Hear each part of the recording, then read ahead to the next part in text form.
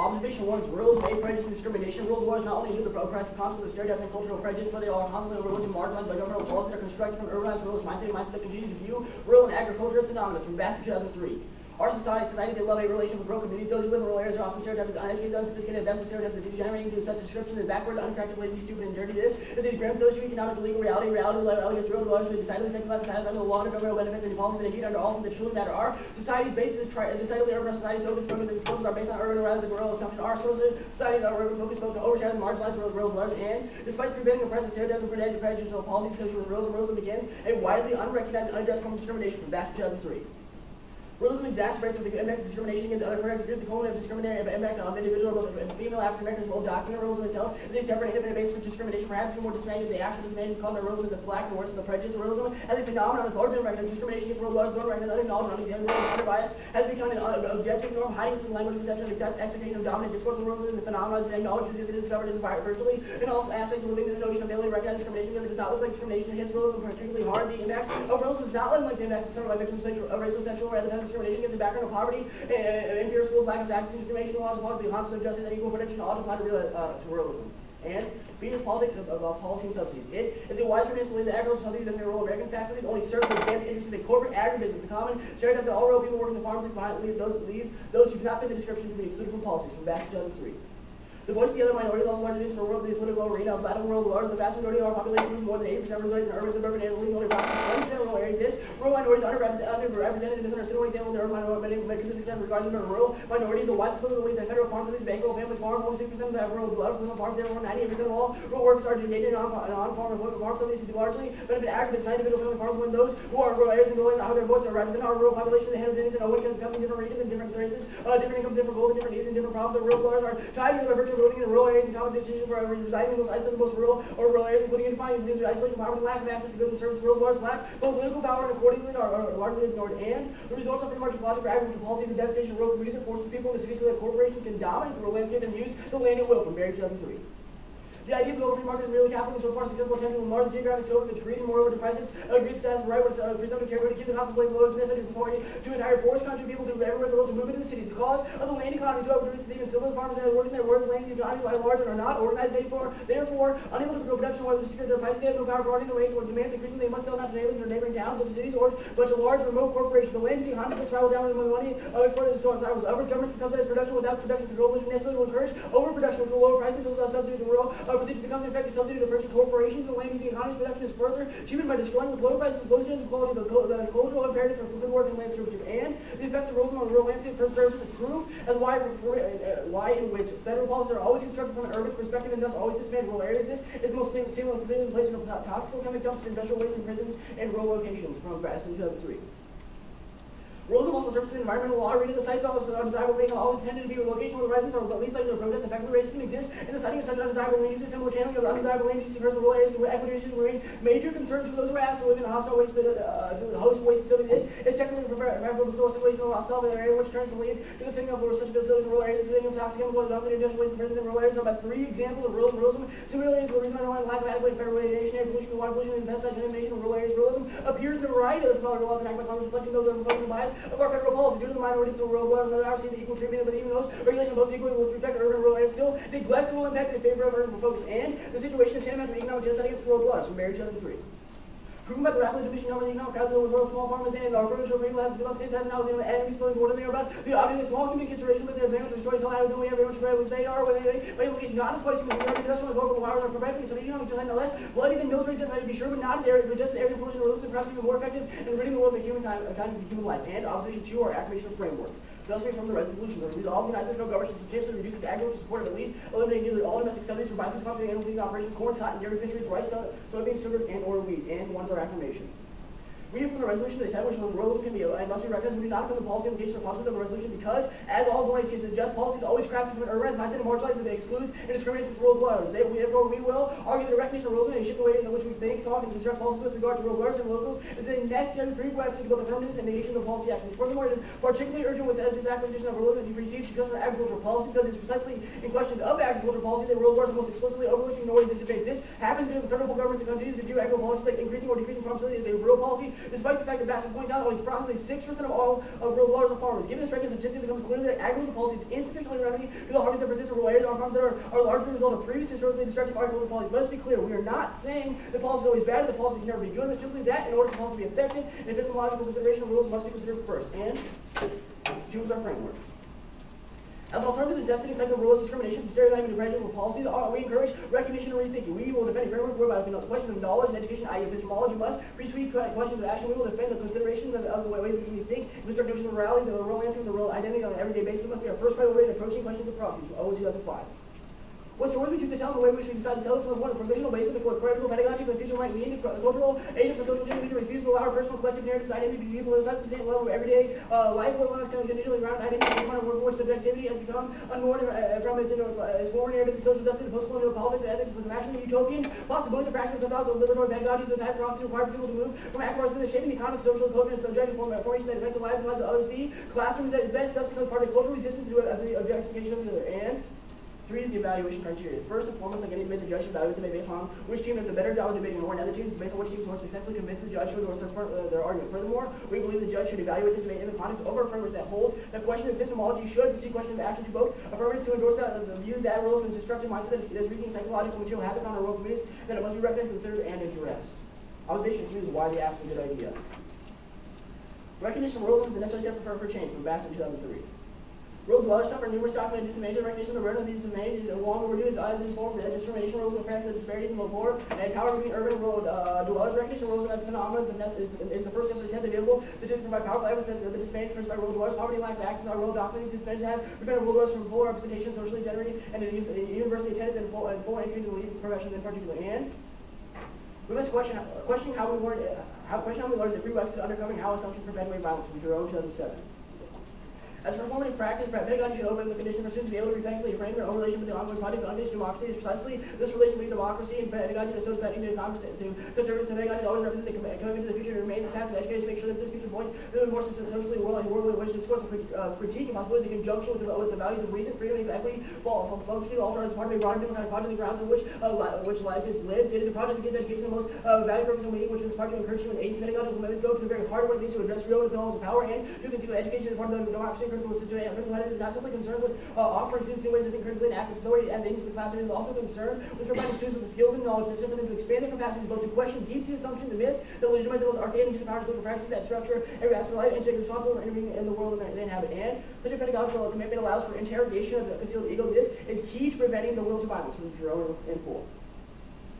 Education was crucial to a point of departure from imagining autonomy, recognizing the interdependence of human life and stopping cycles of violence. This requires a pedagogical commitment to return us to the human where we do not expect to find it, and the frailty of the limits of the basket makes sense. We would have to interrogate the emergence of the management of the human and the lands in which we can know, what we can hear, what we can see, what we can sense, and by problems effectively to bigger than intellectual project critique of the question coming to understand the difficulties of demanding the cultural translation and dissent. The limits of education have to be understood what is difficult to grasp, and simply because one word to be not one part of respect for humanity is a visceral repulsion of some for others, an ethical conception of mutual obligation. It is conceivable that for under such a condition of violence and stress, the unthinkable is imaginable that the only avenue to reach the can be attained by extending the lauding lessons to those who do other those undeserving with narration and agency and power. Education must be engaged not only as a primary condition for constructing political moral agents, but also as public pedagogy. And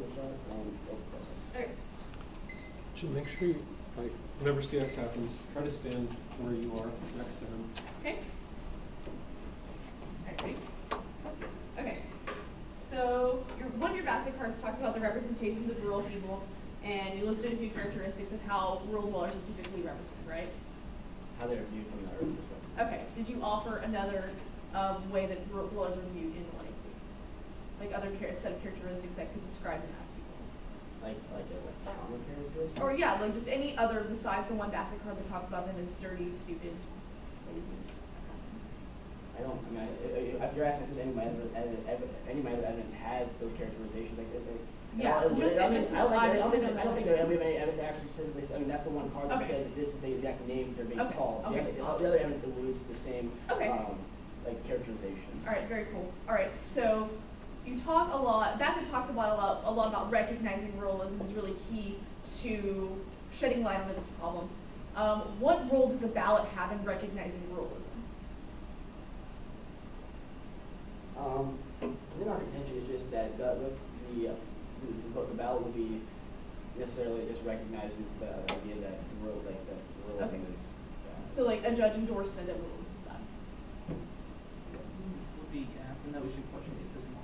Oh, okay. So like highlighting the problem as per the 1AC doesn't solve the problem. It has to take like a stamp of approval, so to speak.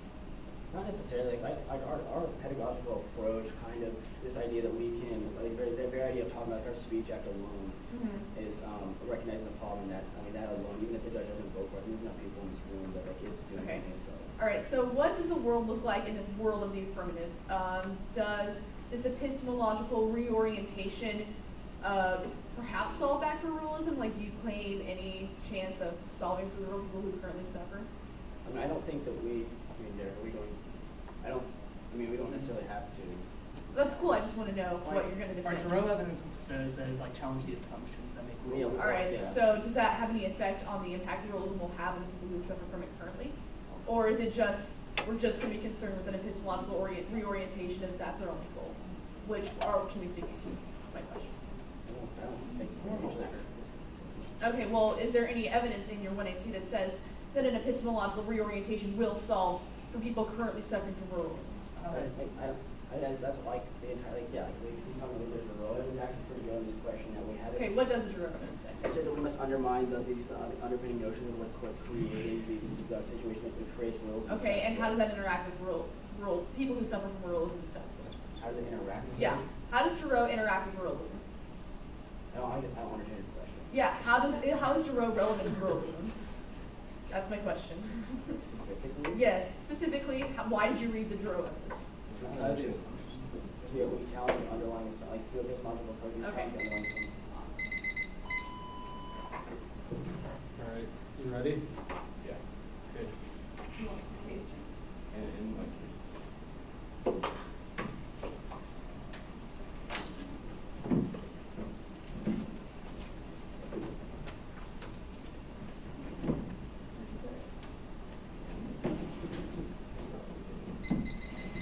that's a fuck. No, I don't.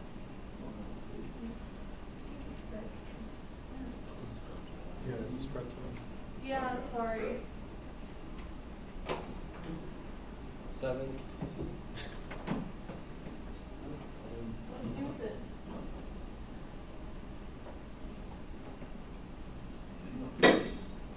Here it is. Nope, never mind. This is awesome.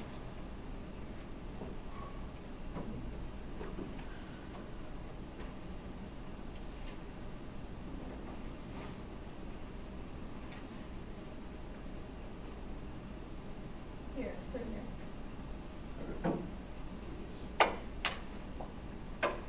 Y'all ready? Yep. One off and some on.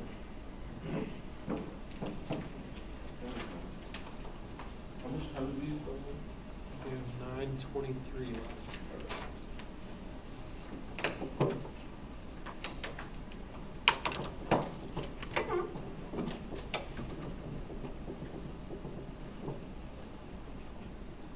Everybody ready? The affirmative attempt to compel action out of the 1AC is justified through the depiction of the suffering of rural people is indicative of the calculative thought that attempts to manage the world and society in general. We will argue that this managerial approach is a facet of a subjective, ego-driven will to power that turns the experience of suffering by others into a standing reserve, valuable for the utility and debate, but ultimately merely a representation that further entrenches the hierarchies of discrimination. Their Giroux evidence calls us to make reforms in our pedagogical representations of rural people, but does not address the root cause, which is a bad orientation or ontology toward dealing with social discrimination. Until they question how they relate to the world, students informed by this new pedagogy won't be able to fully change their knowledge about the world. A judge endorsement won't rid our culture of the structures of discrimination that perpetuate hierarchies. Their Owens evidence is indicative of an epistemological questioning of the subject. However, this diverts our attention to the question of who or what is a subject in relation to whom. This is how ontology precedes epistemology, in that coming to understand a given orientation toward knowledge does not take into account the subject-object perspective from which we formulate our knowledge. The representations that the 1AC seeks to change will remain the same so long as we do not fundamentally alter the ontological perspective of the subject. Their very evidence about free market logic bases its harms on managerial thinking. The only reason why rural dwellers suffer from agribusiness is because of the overlying managerial thought process that pervades our culture. The alternative will solve the root cause of the creation of the rural-urban dichotomy. This dichotomy only exists because it is an instrument to a managerial ontological position towards the world. Okay. The affirmative's guilty response to rural problems simply entrenches managerial attitudes. McWhorter 92. When we When we react to problems like ecological crisis by retreating the familiar discomfort of our Western sense of guilt, we are not placing ourselves into opposition to technological thinking and its ugly consequences. We are simply reasserting our technological dream of perfect managerial control. Our guilt professes faith in the managerial dream that problems lie simply in mismanagement or in a failure to manage. When we respond to Heidegger's call by indulging in feelings of guilt about how we are treating the object Earth, we are really just telling ourselves how powerfully we as agents are. We are telling ourselves that we really could have done differently. We have the power to make things work if only we had stuck closest to the principles of good management. The dream of that sort of managerial omnipotence is itself the very danger of which Heidegger warns. Next. The affirmative will to calculate and control reduces all of nature to a stable and always predictable standing reserve. All beings are rendered objects in a steadfast refusal of the revelations of being, ensuring war and ecocide. Zimmerman in 81. The present spiritual devastation is more uncanny than physical disruption. Heidegger is not pleased with its traits, the self-sustaining, constantly expanding, ultimately aimless systems of mass production and consumption, power politics, global warfare. Once the world becomes a mere picture for the human subject, men contend for the right to organize that picture. Values become nothing more than the objectification of needs as those refusing to acknowledge anything transcendent nation states trying to dominate each other in the course of raw material production and consumption are organized as part of the push for total power. Worldviews arise from a self-positive, self-directed in mankind as beings and its unconditioned domination over all means of power of the earth and over the earth itself. Justified means only what is useful for power enhancement. Industrial society as the authoritative subject thinking, as politics, wars provide civilian leaders are the instruments of world destiny. Everything is planned for production and consumption. Humans are the most important raw material. Man himself will turn it into a calculated market value. Every day, life is determined to the demands of the economic system. We no longer understand death, pain, or love. We're uprooted and alienated. Industries become sewers. The air is poisoned. Forests annihilated. Mountains are flattened. Farms become agribusiness. All under the aegis of self-development. The technological will of power has outstripped man's capacity to control it. Before being can occur in its primal truth, the will must be broken. Next. Our alternative is releasement. Releasement exists beyond the distinction between action and inaction, in which simply being resolved allows for an entirely novel revelation of being outside of the domain of the will and its stranglehold on politics. Zimmerman in 81.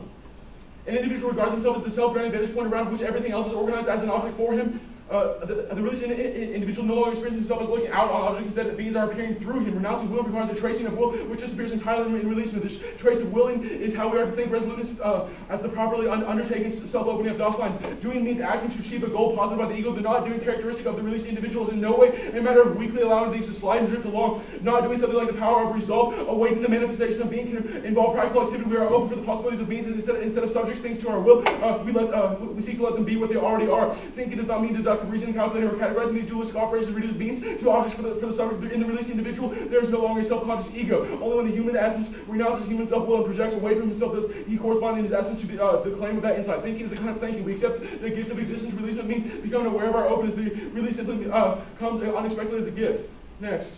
The affirmative forestalls rethinking by proposing an epistemological reorientation as a solution, thus recreating the harms that they attempt to solve. Transformative Heideggerian rethinking is needed to avoid destroying the earth. McWhorter 92.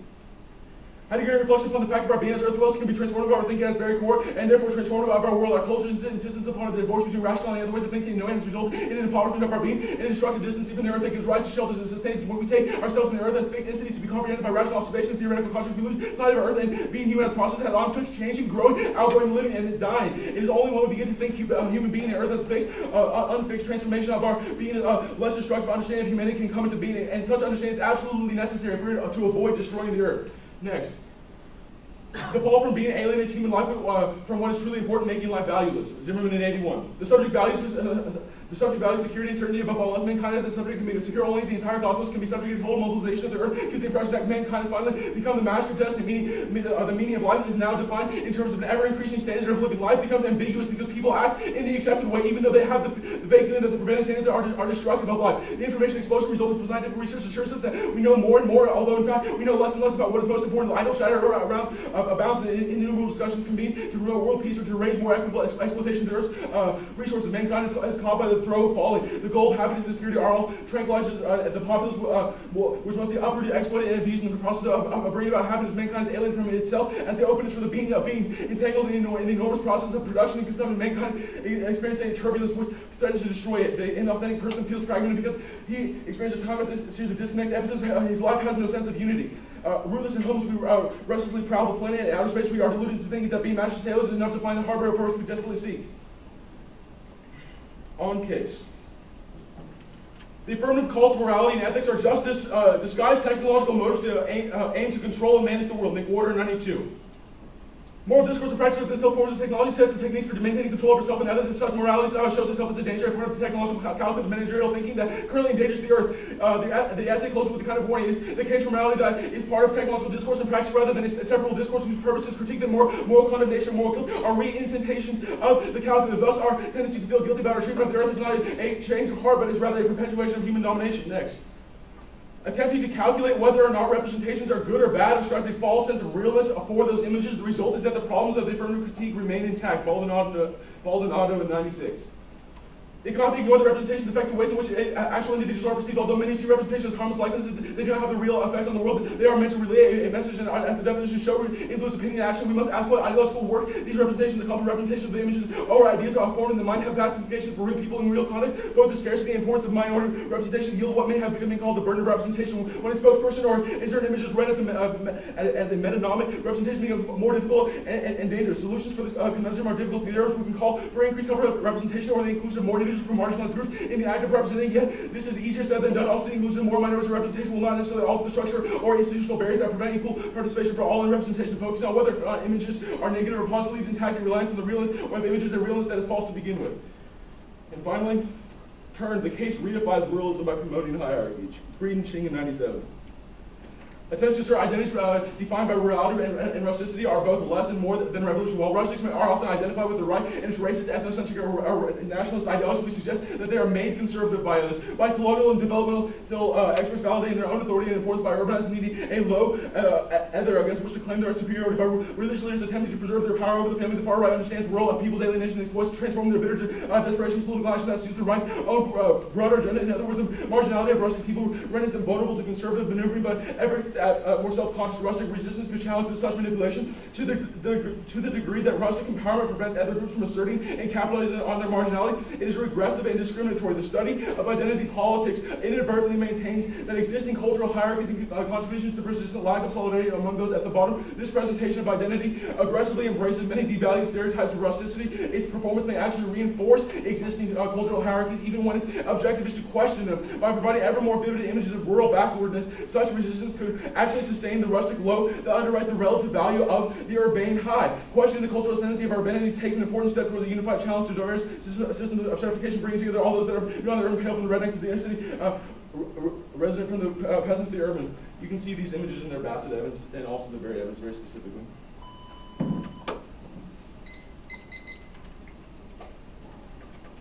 Yes. Make sure you stand up there so they're in the camera.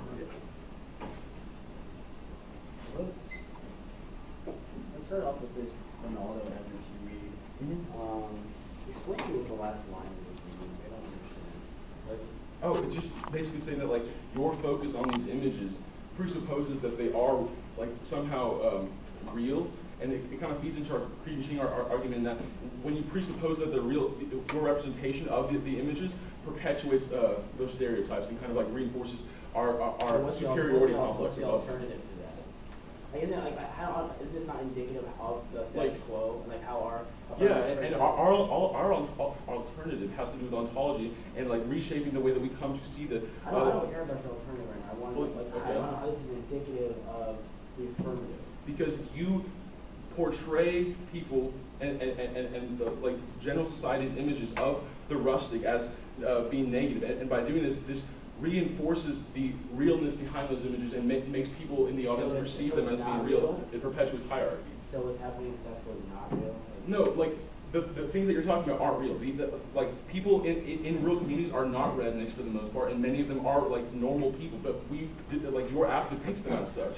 That's what we're saying is bad. Our act depicts people that live in rural areas. Your only description of rural people is your Bassett evidence that calls them stupid, lazy, and dirty.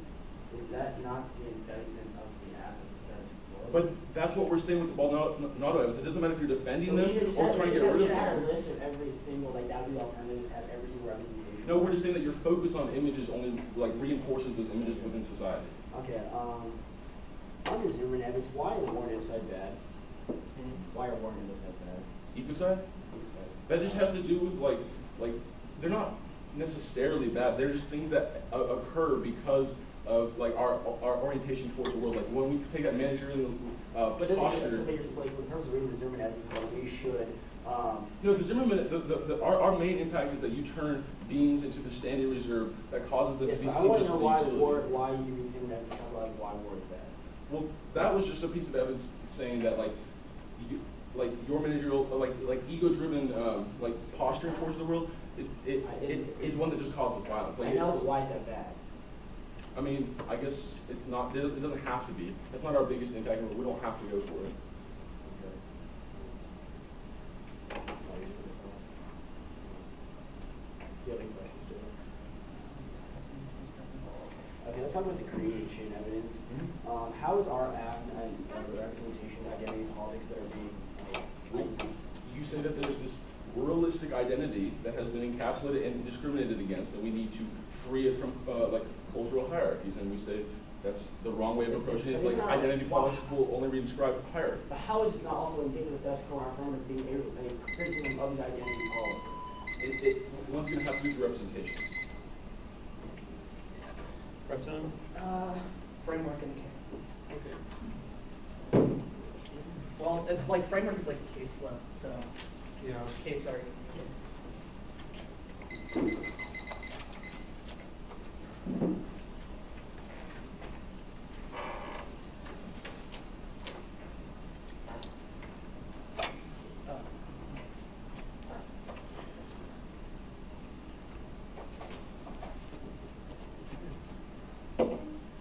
What's that?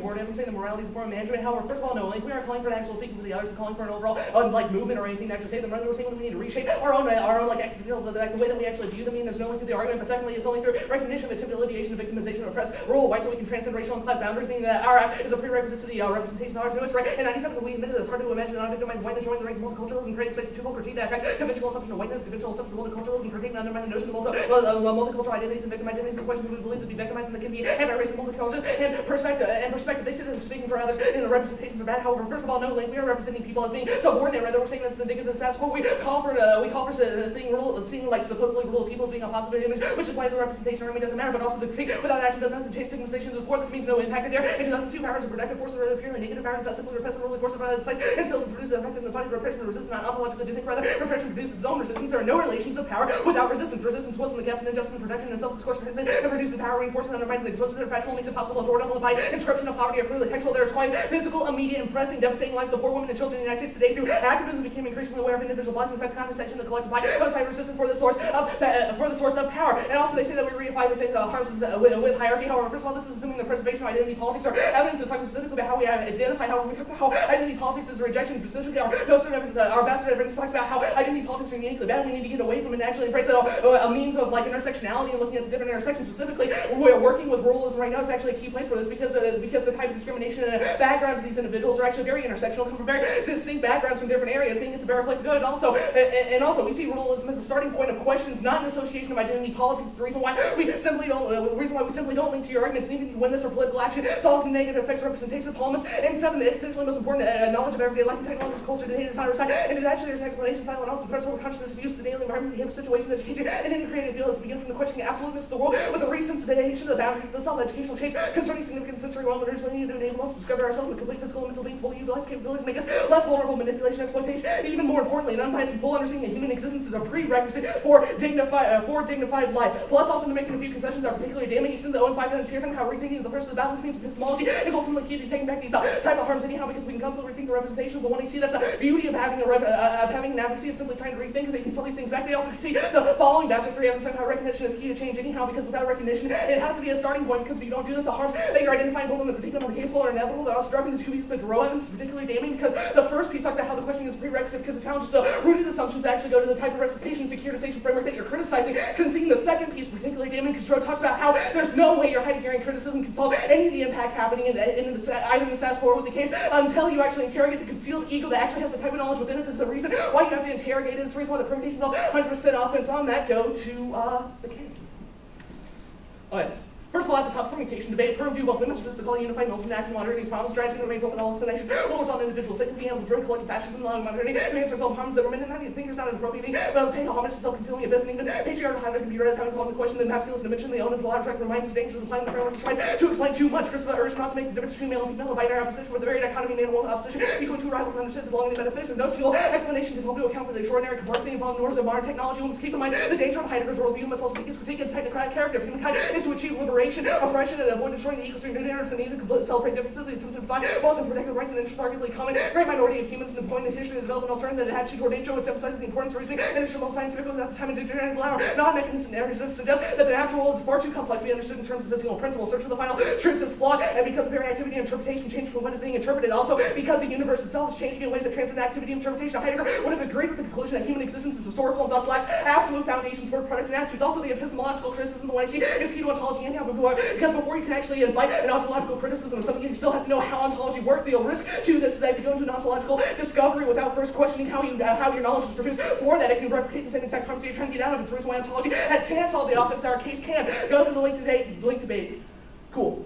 They rate this first suffering as a managerial approach, however, critical pedagogy is also anyhow because we question the root assumption in this. Also, we're controlling uniqueness anyhow because the whole endemic of this asshole. We only have to win a chance that the affirmative moves away from this. Also, there's no link to the technological thought. We're just questioning thoughts. We don't defend actual action or any political action, which is the reason why there's Zimmerman links go away immediately. We don't have a plan text. Also, the McWhorter is worse than half my jokes. It says morality is a tool. Then it's not saying that's either true or a warrant. It's just saying if it happened to be true, this would be the case. It means that you should really look down upon this evidence because it's lacking warrants. Plus also group the Zimmerman evidence here. First of all, we critique the notion of Zimmerman's calculation in the 1AC by talking about how this calculation led to ruralism and despotism of rural people because we try to actually produce better. But secondly, we don't defend a planned action in the 1AC. There's no predictive action. It takes out 100% of your Zimmerman list and your calculative list. We only have to win a reason for why our moral framework, we only have to win a reason for why our questioning framework is good. If they can identify a specific piece of evidence that talks about why epistemology is something that Heidegger has a problem with, they should not be able to win a link argument. Also, go down the alternative. First of all, the alternative has several problems. First of all, theoretical objection has no plain text, means the alternative can morph from the block. Morph from the block doesn't infinitely down because first of all, predictability can't keep up with this. Secondly, moving target, we can't predict what they're going to go for, but also it serves as a rejecting alternative because they can morph from the block means there's no way the 2AC can actually get the 2ACs. The only time for options being that losing time to give in this speech is particularly bad. Also the plain text debate, we have no idea what release means justifies firm to the off. Also, we have some disadvantages to it. Postmodern thought, current centers itself around the urban subjectivity, ignoring rurality, creating Chi in 97. Postmodern social theory stable rep point in the city unquestionably presents an organized subject and considering the extent of which subjects create conceptual opposition to the just the most postmodern theory. The country the final place and simply doesn't exist. Control in terms of tended normative geography simply reference to traditional term a development and a development calculating assuming that city will eventually engulf the country. The speak of the idiocy of the world life and urbanity of opposition primarily statement of relative political socialization, spatialization, the degree of adherence and breathing collective social orders that the only urban worthy critical attention the astrophysicity is not idiotic, justifiably marginal and vegetable. Similar assumption of an animated new discipline of cultural studies that blends subject matter predominantly urban with vision, plus the breakdown of cultural hierarchies and the diverse range of unranked cultural choice and not obliterate the hierarchy for what they promise. And cultural studies and postmodernism ignore rural subjectivity means that cases of disadvantage alternative create and in 97 if you want to deep rural rules. And for those who do education often severs the connection to traditional pedagogical agenda emphasis and alignment to the liberal arts supposing the supposed essence of the rusty lack of cultural sophistication, preference, and practical knowing and how wrote it. Singer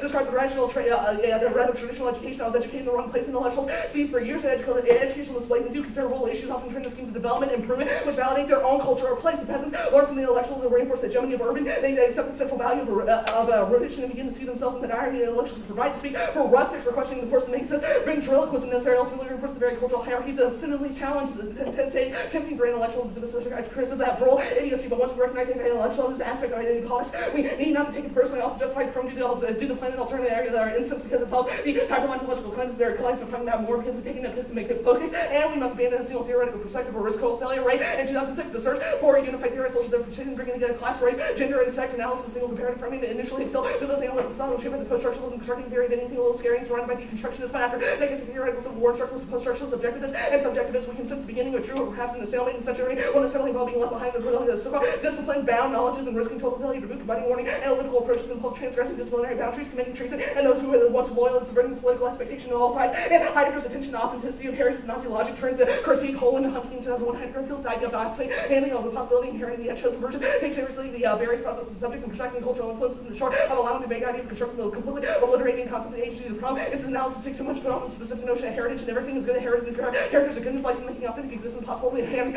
age constitutes itself resoluteness. It's hard to avoid the conclusion others behind our head and mind others who would be good, those that heritage history down for us and the thief, and those who do not believe we're destined to rule. And the alternative can never solve the case anyhow because they take an ontological approach. Our own evidence is very clear that the only way of actually challenging the idea of ruralism is to question the epistemic promotion in a certain way that we reconstruct the idea of ruralism, because the ultimately key ontology can't ever do this, because sure, we can find it a more stable form of being. However, this ignores the central fact that all it does is tells us who we are. It doesn't tell us how we should view other people, or more importantly, how that ontology is actually centered around the idea of already assuming who other people are. It's the reason why epistemology is always key, and postmodernism and intellectual endeavor in general are overwhelmingly urban bias, and thus failing to acknowledge the unique situation of control. Well, or Bassett in 2003, reversing urban bias of both our theories and our very that shields a place in the academic side, and politics becoming an intellectual field, heavy roles supposed to do education officers. This diversity's connection of surprising the rise of the world situation, academic destiny of education as a tantamount to urbanization of the mind. Also, the app is a prerequisite for the critique. Anyhow, you can't go to the point of ontology without questioning how knowledge is produced. Anyhow, let's also we're going to sell back the links and sell back the impacts. Anyhow, we're a rejection, or an explicit rejection of the type of things that Heidegger had problems with. Technocrat control the situation. If they can articulate a reason why their link evidence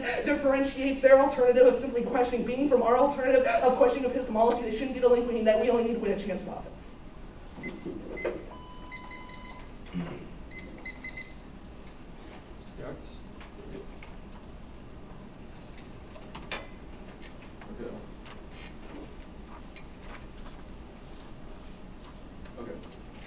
Let's just do a hypothetical really quick. Let's just say like one day you wake up and you realize that you as an individual have a different like way of interacting with the government than like most other individuals because of your intelligence, because of your social location.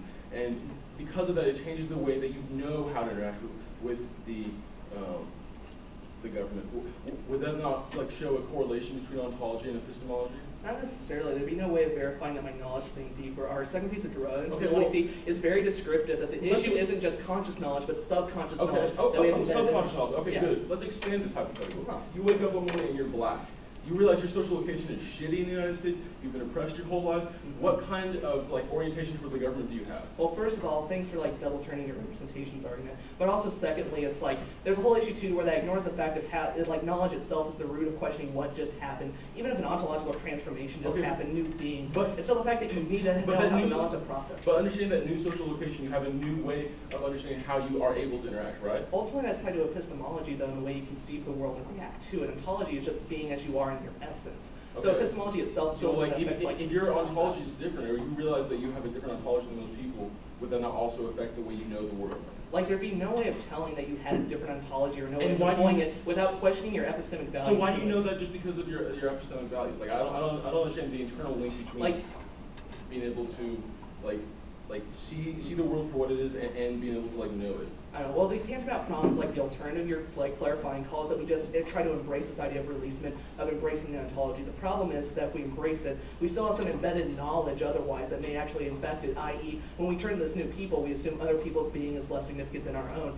That's ultimately the problem of the 1EC, and to an extent, Heidegger's problem. Okay. So epistemology should be the first step to question this knowledge. Okay, hold on one second there. Yeah. Okay, so the judge votes affirmative, ruralism goes away. Do rural people suddenly have a new orientation towards the government? Like are they suddenly richer and more able to interact? Ruralism doesn't just go away. All we're saying is that the judge should endorse the best framework that offers the best epistemic questions of how we frame. Okay, so as long as we can show that we affect the epistemic like values of people, we can win the round. Like even if you were to win like ontology leads to epistemology, you have no reason why epistemology would be a bad approach, or why epistemology doesn't lead ontology. I mean, okay, yeah, we never said that was a bad approach.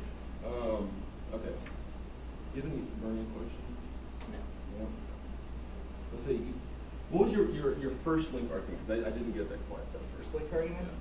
Yeah. You mean just on the link debate? We said that. Like your second one was that you don't have technological thought. What was your first one? Critical pedagogy sells back into your residual link. Okay.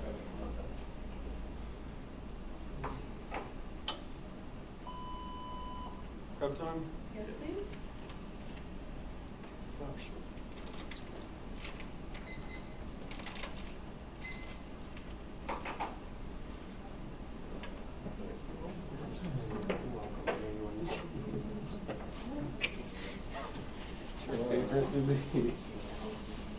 Will you push the envelope? Yeah. Or we done morning? Morning. We're running the time. Just push the left mouse button. that out just. I got it. Try not to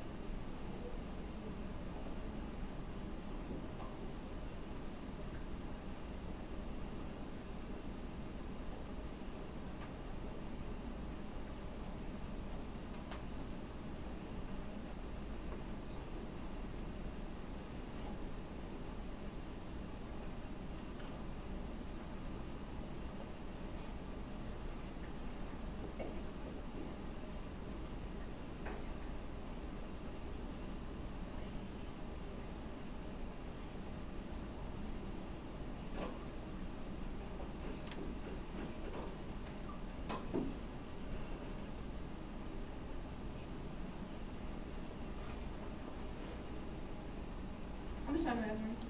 6:08. Will you let me know when I get done?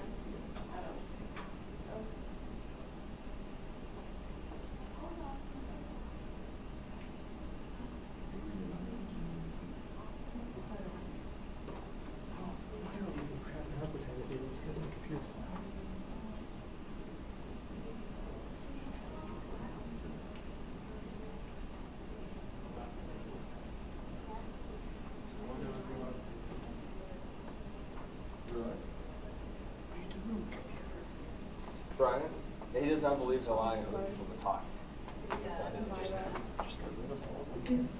Oh, really?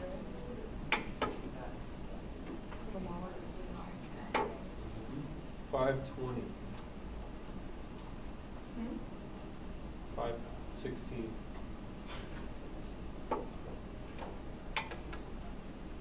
Okay, you're on the button.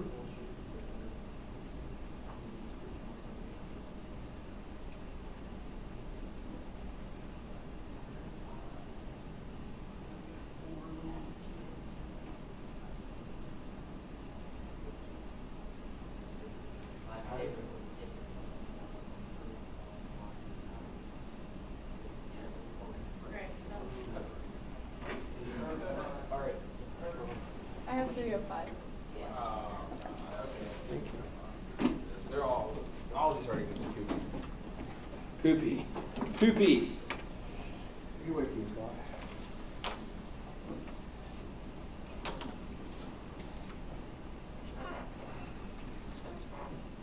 Block order is critique, case debate, and taking the perm in the link debate. What does taking the link debate mean? He put that link stuff at the top of the criticism, that indicted their specific pieces of evidence. Oh, okay, he's explaining that stuff? Yeah. But you're starting at like 2AC number 2. Yeah, epistemology key. And then you're Are you- skipping all the link stuff that's starting with Zimmerman. No, I think, are you going 2, then 3? The link stuff's just that shuck and jive he did at the top. Yeah, it's that stuff he did at the top. I mean, I have that as a number 3. I just like said all right, link you know, debate. we'll I just labeled it link debate. we'll just make this really simple. I'm gonna go down the order of the criticism. Whatever I don't capture with the link stories goes to the take. But he's taking the perms regardless. Okay. Promise is promise. Yeah, I didn't when you said you'd make that would make it simpler, you know you lied, right? I'll try to figure. So I have you starting with number 2. I really don't know what that means when everyone else is slow because my flow looks slow. Yeah, you're on the number 2. I feel like you baby nasty in this. Please don't. Alright, Okay. whatever. Ready? The first argument is about epistemology is key to ontology. There's a bit like hashed off the bottom. He makes some theory arguments that are about alternative debate. He talks about its morphing, alternative, moving target, plain text, release was hard to characterize. This is urbanized view of wave debate. This is creating cheek evidence. But the group are you confused? Where are you? No, no, we're Okay. They're talking about this Heidegger criticized this postmodern criticism of Heidegger. Heidegger criticizes postmodern thought. The reorientation of the subject is key. It solves back to the dichotomy creation of urban rural in the first place. Like none of this creating Bassett or evidence is applicable to Heidegger's alternative of releasement. Again, like this epistemology ontology debate I'll get onto in the case. All right, let's drop down to the first big order piece of evidence. The core evidence is specific. It's impossible to rethink ontology for our main goal is perpetuate discrimination, so that we may still have an impetus for ethical action. What they do is they say that the only reason why we ought to act is because rural dwellers make us feel bad about the way we treated them. Therefore, we must act ethically. Releasement allows us to reorient ourselves and construct a new ethical standard upon which we can address ruralism. The affirmative is an attempt to resolve some guilty feelings stemming from racism against rural dwellers. As a locus of action ensures that we will never act ethically, only to resolve our own discomforts. This epistemological approach does nothing to reorient the subject in the future, and their impacts become inevitable. Discrimination takes a new form, and worse, because they think they've solved the problem, we become complacent. Both big order cards speak specifically to this action process. And on this Heidegger's and Nazi stuff. After 1934, Heidegger began to withdraw from Nazi political involvement. Was critical of the will to power behind nations. It's a Rock Reimer 05. He just put into register in the spring of 1934, withdrew from all political involvement. He became increasingly critical of the modern will to power, believed it was one of the nations leading nations, including Germany from 1934 on. Heidegger's system sought the regime to grow, delivered the intellectual existence to grow. The extent that Heidegger should only be regarded as a Nazi, still maintaining that it's better to try to sort of positive influence on national socialism rather than stand aside. Plus, our Heidegger evidence was produced after his departure from the Nazi Party. These arguments are irrelevant, and the dichotomy for Heidegger's political life precludes understanding. This is Thompson in 05. Historical examination of Heidegger controversy shows along as the character of the trial that excuse or accused, the economy structure of the field of competing interpretations of blind scholars take sides of the prosecution and defense. Unfortunately, the adversarial logic increasingly dominates public sphere with the West. Comes of talking past one another to obscure the fact that complex matters of the truth is usually located in opposing extremes, so unfit for political purposes of demagogues on the other side. Binary polarization and long divisions. The single to noise ratio of the so-called Heidegger cause by putting the judicial paradigm on either to condemn or exonerate before the human necessity first to understand. Again, like it really messes up the debate to described as such, and this dichotomy reiteration is again a reiteration of a link that their creation of dichotomies is key to their epistemological framework, which is the key to like managerial technological thinking. It reduces things to standing reserve. We'll get onto that on the alternative debate. Okay, let's look to the alternative debate. They said that the alternative can't solve because they must challenge epistemological basis. Ontology only questions who we are and not how we relate to one another. But the alternative in its interaction with politics is characterized by Guyman's description of Gelassenheit. It talks about our way to avoid the violent imposition of a program on being through systematic attempts to order and manage the world, i.e. epistemology. Only releasement allows for a revelation of politics that comes to us, destroying the violent imposition of a subjective will. This is Guyman in 01. A radical departure from politics we understood of now as an attempt to systematically order and control both physical and human nature. President Heidegger's point of exception of politics, a violent imposition program on means what we need to let go of. The consolidation of power and control, the direction of conforming homogenization cannot be turned effectively overcome by exerting counterforce, by attempting to control the security and majority control, but admitting conformity to another universal norm. Gelassenheit means that letting politics come to us. It is a mistake to think that we can properly engage those into others so long as we are simultaneously protecting and advancing our own separate spheres of identities. The openness of an approximately situate human being is only possible to move away from all attempts to systemize and control. This entails political risk, yet remains compelling as the best way to convert a large-scale violence to reshape our personal political action in such a way that is fundamentally non-violent. Poetic thinking is just that move. And they said that the affirmative is a prerequisite to the alternative, or explicit rejection of thought, and is linked to evidence of discrimination. But the alternative is preferable because it solves back the harms of ruralism that they articulate, namely environmental management and its effect on rural dwellers without risk of linking to the dissents on the case, which we'll get to in a minute. The cringing evidence talks about the co-optation of false representations, which again, we'll get onto on the case. Okay, so let's look to the Giroux evidence. The link, the first link story that's been set up. Six was damning on the Giroux question. They can't even tell you how it interacts with ruralism. The point is that their epistemological reorientation has nothing to do with the rural-urban dichotomy. The Giroux evidence points you to the alternative, without a risk of a link to false representations, co-optation, or an ego-driven will to power. And they, all right, let's go to case. They feel like we're losing people. Okay. Let's look down to this before evidence. They talk about no link, there's no speaking for, there's no movement, recognize oppression, talk about this, it's some great evidence. But they agree that merely talking about ruralism is key. They can see that on the ballot it is not necessary to shed light on ruralism. They've already done that with the 1AC, even if they recharacterize their advocacy in the next speech, which I'm sure that they'll do. The harms of co-optation and re-entrenching discrimination through the guilt response are dissets to the affirmative. The representations are not solved back by the case. A residual link to the cringing co-optation argument still exists. So let's go there.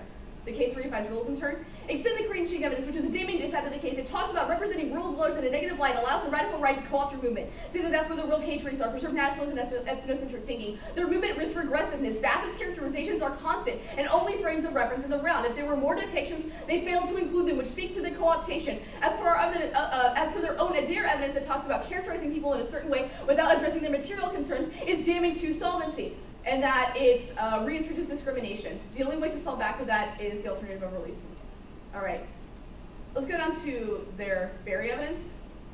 Okay, let's pick apart this Barry evidence. It's a link that Ben sets up in his last speech. We'll talk about again. One of the biggest harms they point out about ruralism is that agribusiness can exert managerial control because of discriminatory attitudes. Without an impact of discrimination outside of that, the alternative solves back the impact of ruralism because managerial attitudes have no ontological basis in the world of the negative. Until they can articulate another impact outside of environmental management, you've got no reason to prefer the affirmative or why the locus of decision starts with the urban-rural dichotomy. Epistemological focus isn't necessary in the urban-rural dichotomy if the only effects are managerial. The alternative solves back for that problem. Then, on the Baldonado debate, they say that there's no link to representations. They critique without action does nothing to change the stigmatization of poor. This Adair evidence. I love this Adair evidence. It talks about addressing material concerns of those stigmatized as key. They mentioned 3 times in the other flow that they are not in action, but an epistemological reorientation. Their own criticism that we should complain without an action is pot calling the kettle black. Not only this, but their representations are a method of co-option that Creed and Ching illuminate as what entrenches discrimination of rural dwellers in the first place. Their hijacking of narratives of rural dwellers as an attempt to win the ballot is not just morally suspect, but functions as a dissent to their case. They have a harm implication they can't escape. It's just kind of beautiful how they handed this evidence to us. The alternative of a releasement solves back in the event of the Adair evidence disappears without a risk of link to representations or guilt. And they cross-applied their own argument about epistemology key on the Baldonado evidence, but egotistical subjectivity is rooted in Cartesian dualism that deifies a human subject charged with mastering both nature and being itself. This is Zimmerman in A1.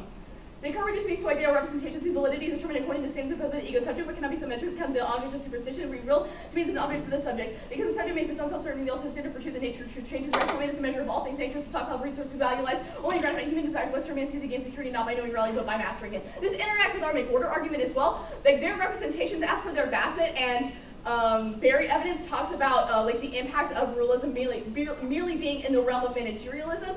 If you look to this, they create this duality with this kind of evidence. The Zimmerman evidence talks about how by like reducing rural people, as per McWhorter evidence, as merely an impetus for our white guilt or like our ruralist guilt that we feel towards rural dwellers, it's like setting an epistemological basis that proves that rural dwellers only survive for their validity and for their value in terms of making us act ethically. They reduce them to singers, they reduce them to the utility of making us act ethically, which turns back their case. And they talk about this identity politics argument. They say that ruralism a key place, it's intersectional, it's a better place for, and they say political action solves. Look back to our indent of the Barry evidence. The only reason why the rural-urban dichotomy is the locus for the affirmative for change is because of the managerial impact on rural dwellers. Once we solve back to this thinking, the starting point is totally arbitrary. This is another reason why their epistemological focus is rooted in the ego-driven will to will that can't escape the Zimmerman indite. And they talk about how they go to the root of representations that Heidegger can't solve about the concilio most interrogate. That's exactly what we're saying. The questions of reflective thinking are par for the course in the world of the alternative.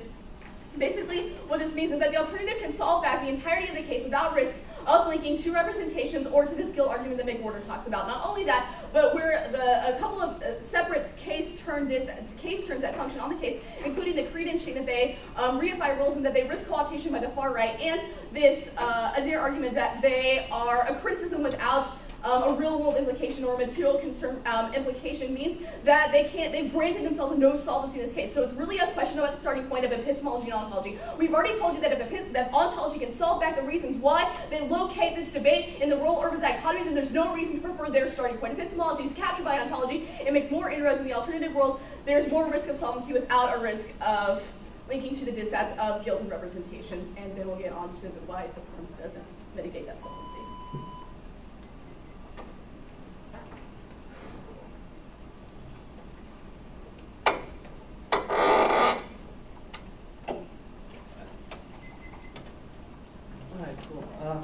All right, let's talk about the criticism of this. This is the link debate. Now, I'm just curious, because something I didn't get from your speech was how an epistemological question really fulfills this whole calculative framework you're criticizing.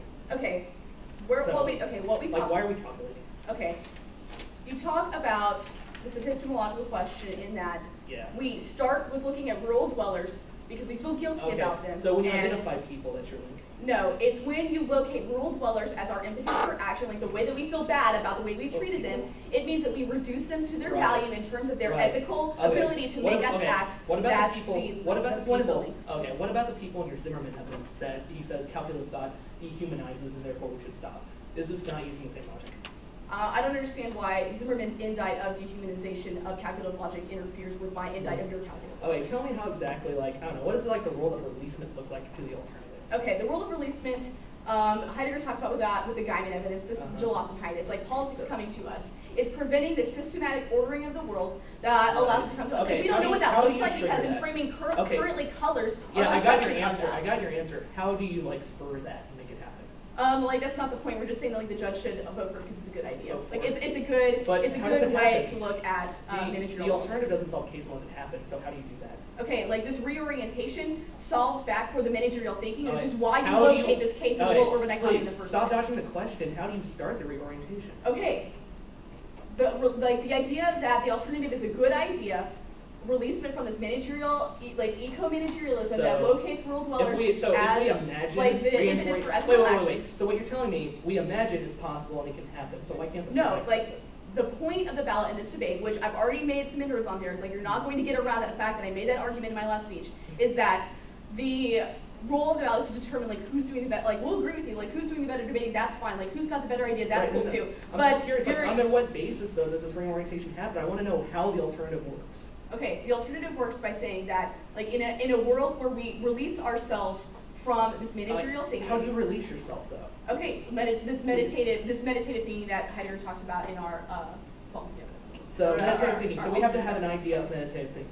Okay, yeah, I can show you some techniques, but it's a subjective experience with God. It's not something I can describe for you. So we have to have a knowledge idea of what releasement would be. Okay, no, Derek, it's impossible to describe for you what releasement would look like for each subjective person. It's impossible. I can show you some techniques. I meditate daily. I can show you, but I can't tell you what that looks like for you. No. I'll take that it's impossible to describe. That's perfectly cool. Let's talk about case a little bit. Okay. You start talking about how we use this guilt complex. How's that at all responsive to our evidence talking about how this idea of calling out the way we frame people is the only way to get past it? Why should we worry because about you only call about the way you frame about people because you feel bad about it. That means that they are served as a representation, a picture of the crime coming off so that you can act you're reducing rural people to the same thing that you've indicted. It's ridiculous.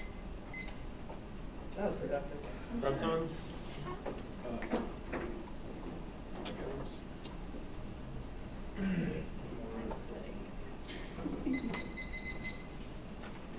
I'm going to do second perm, link, perm, theory.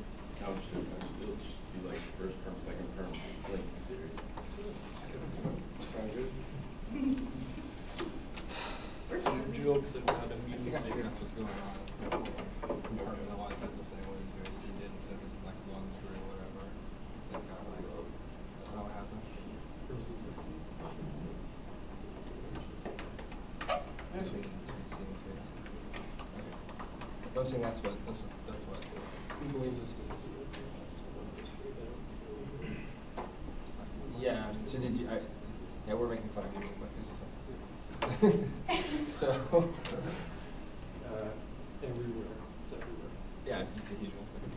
Sweet, it's not just me. All right. Well, so it's Derek's fault. the perm. First perm, second perm, links, then I'm gonna do some theory. Yes. All right, whatever. Just start talking and say things like, "I'm now entering second perm." And Scott will finish up. Absolutely. On their Zimmerman card. I'm just kidding. That won't help this position. I will actually be saying, ready? Number one, the permanent net deficit. A, the plan necessarily frames rural people attempting to manage the situation presented to us in the 1AC. This instrumentalizes rural people's suffering, turning them into a standard reserve preserved for consumption, and necessarily altering the being into a mechanized reserve that further alienates us from being. That's our first Zimmerman card. B, the plan rests on a flawed ontology. Even when they espouse a new pedagogy, their guilt-ridden orientation toward this problem prevents any solvency for the affirmative, meaning that because of the general managerial posture toward the world, they will always find something about the world that is unacceptable, leading to a dubious justification that is the cause of the harm that they seek to get rid of in the first place. That's our first order card. C, their Zimmerman card is a double turn against them because they've essentialized the experience of rural people coming out of the 1AC. This ignores the multiplicity of narratives that Zimmerman calls for, thus establishing a dominant narrative that seeks to efface the legitimacy of other narratives, showing how they cannot access a better world through the perm. Also, we don't offer a single alternative. Rather, releasement is a process whereby we become open to all options within being. This is a double turn as it shows how their focus on epistemology is an intellectual endeavor that attempts to subsume all other perspectives. D,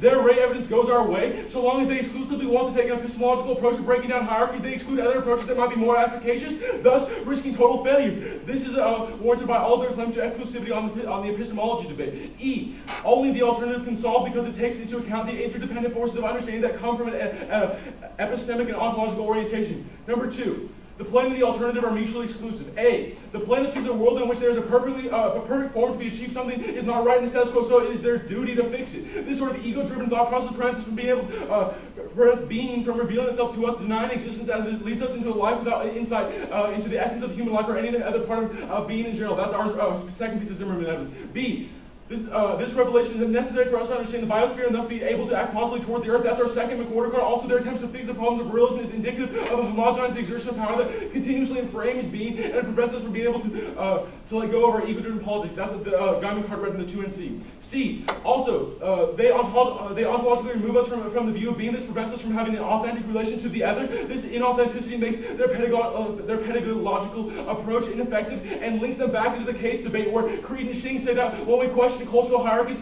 using demeaning representations that come out of their Bassett evidence, they actually reinscribe the discriminatory epistemology that they seek to get rid of. D, they can't escape the magnitude of our link. Look to their first piece of evidence. It demands that we alter, actually, scratch D.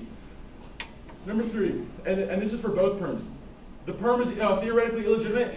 It's vague. When asked for a type of perm, they were like, to do both. But there's a million cards about awaiting for releasement as a prerequisite for doing both. This makes it impossible to debate them and places unfair pressure on the two and all. This means that they can never win and destroys debate. B, they sever from the text of their 1AC. If it is to do both, then they have to abandon those parts of the affirmative that enclose being and prevent releasement. If it is to do the alt, then the act, the act, and then the alt in all other instances, this severs from the urgency of their plan and acts as a moving target. Both of these reasons make it impossible to debate because the name can never access any stable name ground.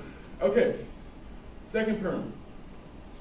On the second perm, they say do the affirmative and then the alt in all other instances. They can't escape the calculative implications of their very evidence, which goes conceded literally, and it literally calls for the affirmative plan because of the harms that stem from industrial agricultural managerialism. If that's not cost-benefit analysis, then I don't know what is. This links them hard into our McWhorter evidence, which, despite D-baby nasties, ad hominems, is hot like the sun. When they respond to a calculated ethical compulsion of suffering, that essentializes the expression of the experience of rural people, which perpetuates human domination. This shows how their one instance of the affirmative action will only perpetuate discriminatory epistemes. Also, you, the judge, become a part of the process of the reduction to technology. You are the final arbiter in a process of empathetic compulsion that is used to see the status quo epistemology as bad. This instrumentalizes your role as the judge into a ballot signing machine. Also, without altering their ontological orientation, they will remain unable to effectively address the alienation suffered by the rural people, which links them harder into our Creed and Shing evidence, showing how their attempts to break down hierarchies actually perpetuate them. Look to CX where Baby D danced around my hypothetical involving a black person's ontology. Even if you vote affirmative, their epistemic change will not end the discrimination toward this ontology.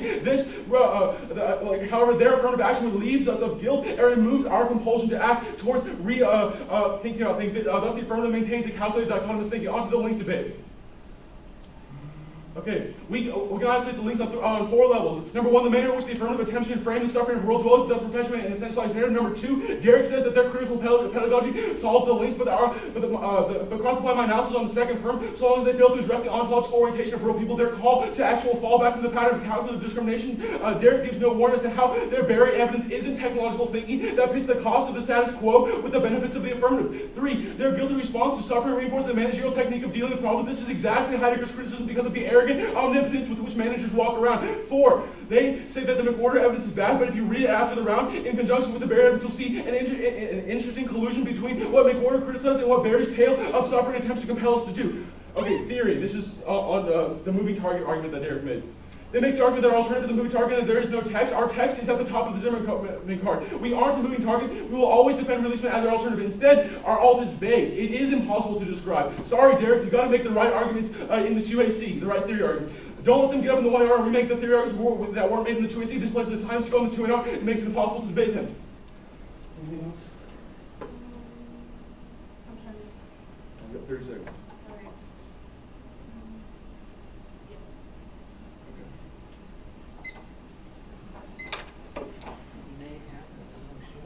Okay, so I've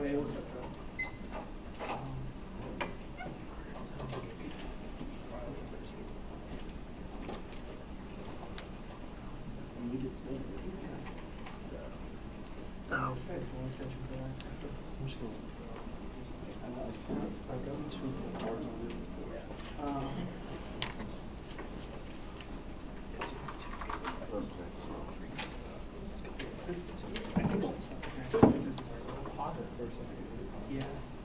It closes the file. Oh, and then Yeah, so you have to upload or go over it. They don't. I'll make part 1 and part 2 and then so yeah, I mean, yes. So